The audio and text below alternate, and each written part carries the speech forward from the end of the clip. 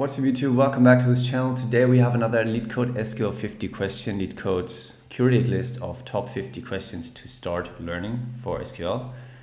This was part of the basic join section of SQL 50. It's called Students and Examination, numbered 1280, and it's marked as easy. I would say it's more of a medium question, and it's a good question to learn the differences between the different joins. So if you're interested, let's get into it. All right, so for this question, we have three tables, which is a bit uncommon. We have one called students, one called subjects, and one called examinations. Our task is to write a solution to find the number of times each student attended each exam. Return the result table ordered by student ID and subject name. And we have some result data down there as an example. Now, the thing I want you to pay attention to before getting into the example data is how the question is stated. So a lot of solving interview questions, any sort of technical interview question, is pattern recognition. And in this case, there is a pattern in the question, which is very common. Just reading the question carefully, the first part, we should find the number of times each student attended each exam. If you read something like the number or the times, the amount of, the sum, the count, then you're going to have to count up or sum up something. If you have the wording of each, per, grouped by, then you'll have to group by those columns in order to get the count or sum for those columns. In our case, we have find the number of times, so we'll have to count or sum up, each student attended each exam. So we have to group by student and exam and then do that count. So just reading the question carefully sort of tells you what to do. We also have another input here telling us to order by student ID and subject name. That is something to always look out for. A lot of people forget to filter their output or order by anything. It just makes you come across as careless, not really paying attention to detail. So really read the question carefully, sort of look out for these filters and extra things people want. And also get back to the question statement after coding up your solution to sort of check whether you forgot anything. So just make this a habit, and then you'll never forget and actually come across as someone paying attention to detail and being trustworthy with data questions. Now, that being said, let's get into the example data. So for students, we have two columns, one called student ID, one called student name. For subjects, we have only one column in that table, which is the subject name, which is a string. We have examinations, which has a student ID and subject name, which tells us which student took which subject. So getting into the example data, we would have a student name, first name, their ID. We have a list of subjects, which is just sort of static, same for everyone. And we have examinations, where we have one entry per exam taken by a specific student.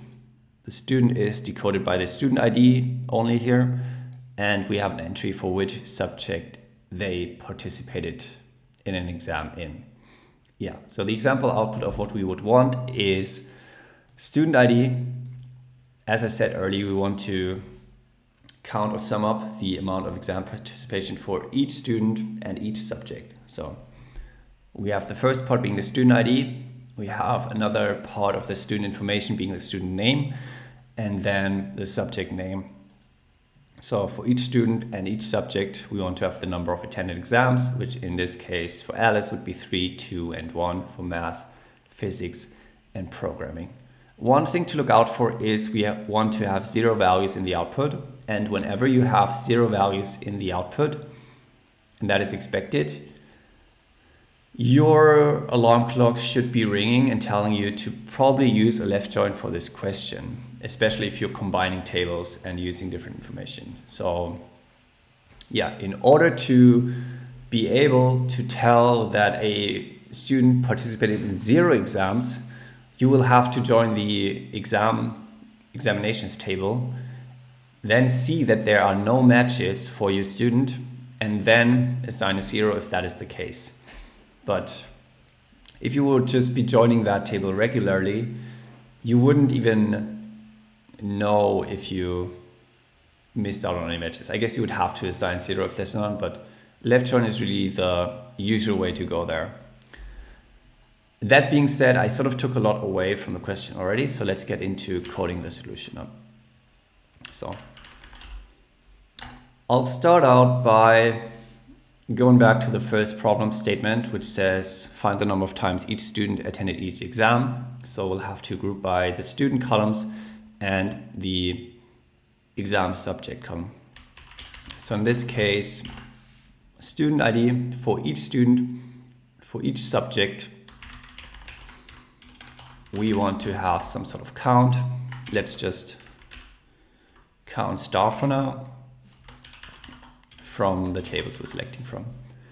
Taking a look at the expected output, we also want to have the student name, not just the student ID. So I'll add that here as well. And we're selecting from students for sure, because students has student ID and student name. It's the only table that has student name. So we'll include it here. We'll have to join, let's sort of restructure this, from students. We'll have to join subjects in order to get the list of subjects for every student. Now, these would be the same for each student because, if you look at the example output, we would have Alice taking math, physics, programming, Bob taking math, physics, programming. Every student has the same subjects, or if they wouldn't be participating in a subject, I guess they would have 0 participation in exams there. We only have one column in subjects, which is different from everything we have in students, so we can't really join on any column. We don't need to join on any column because this will act as a join that combines every row in the left table with every row in the right table. Left table being students on the left side of that join statement and subjects on the right side. Order doesn't matter here, but it will matter for the left join we're about to bring in. So if we do this, I'll just select star from now, just to sort of showcase what will happen. Every row in students will be combined with every row in subjects. So looking at the output, this is our output. We have Alice taking programming, physics, and math, and then Bob the same, John and Alex as well. So we have that part of the question down.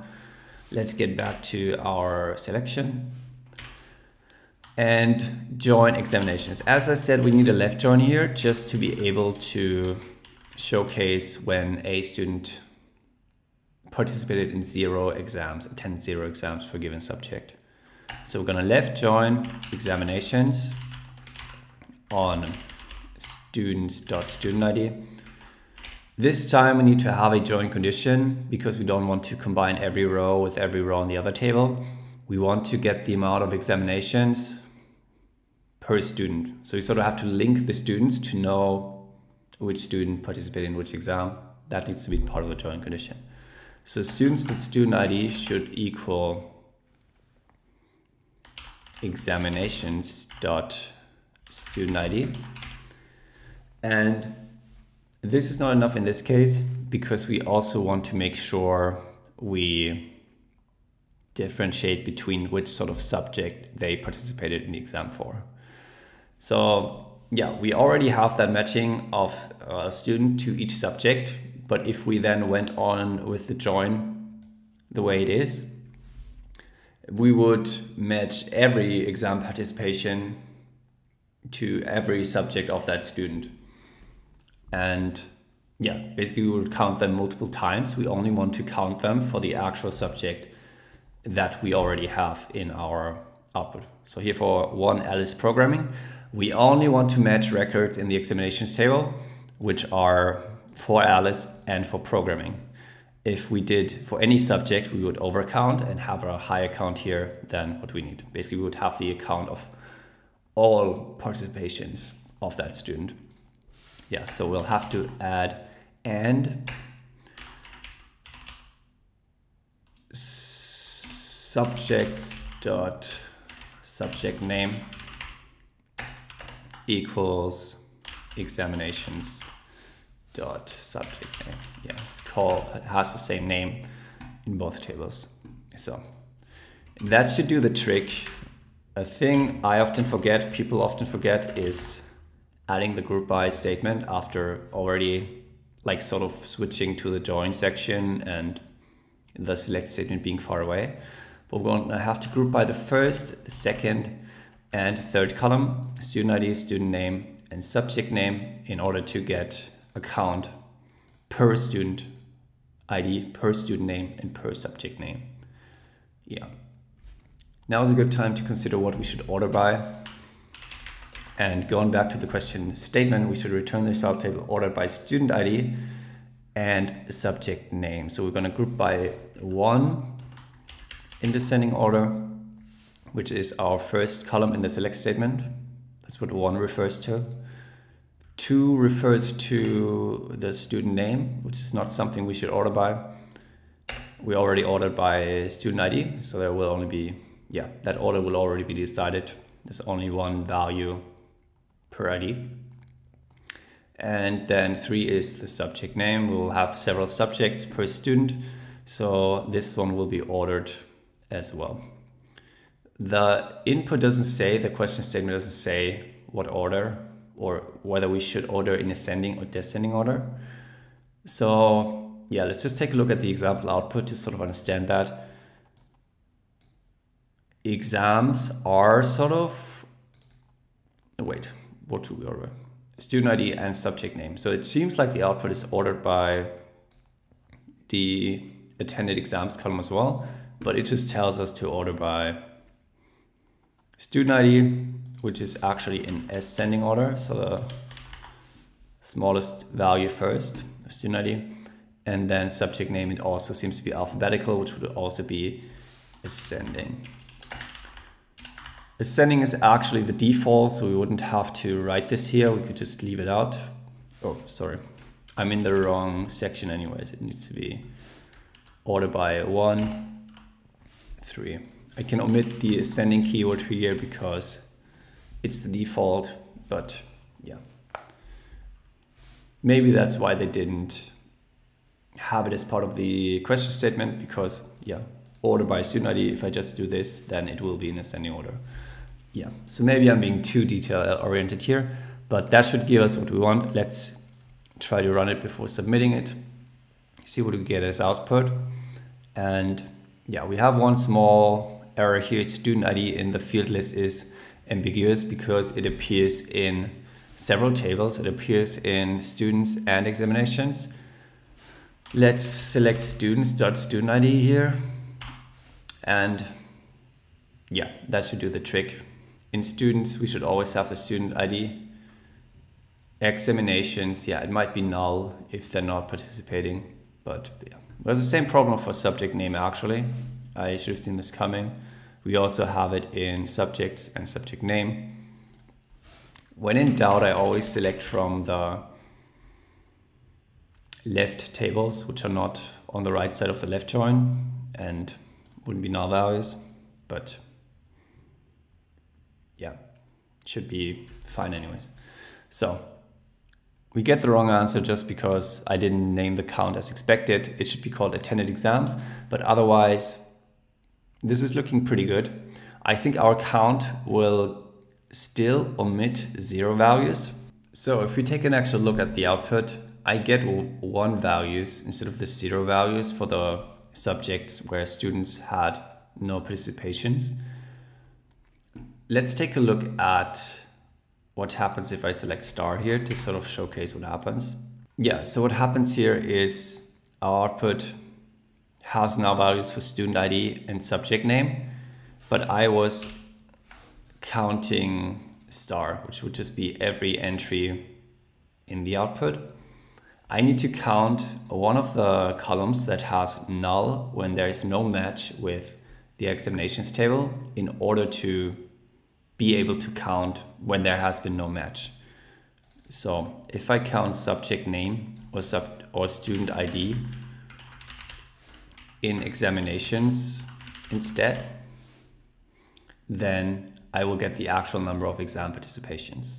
So yeah, I still had count star as sort of a placeholder, but in this case, if you have a left join and some of the columns are null, but not all of the columns, you'll have to be careful to actually have a column that can be null in your count function.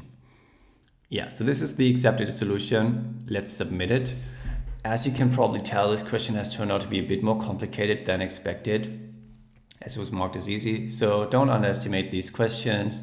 Just read the problem statement carefully, do that pattern recognition matching technique that I mentioned. Check the output after you finish coding up. I was really careful while coding it up, but going back, yeah, we have the accept solution. We did order by student ID and subject name. There has been nothing else. And yeah, as I mentioned, this is a good question to sort of understand the differences between a normal join and a left join, a normal join without a join condition, which just matches everything to everything, which is not used that often. And yeah, also making sure to select or to count up columns that can be now grouped by the right columns, some ordering as well. So this is a really good question to get into. Makes sense that it is part of SQL 50. Give this one a try. I'll leave a link to this in the description below. And apart from that, I'll see you in the next video. Bye bye.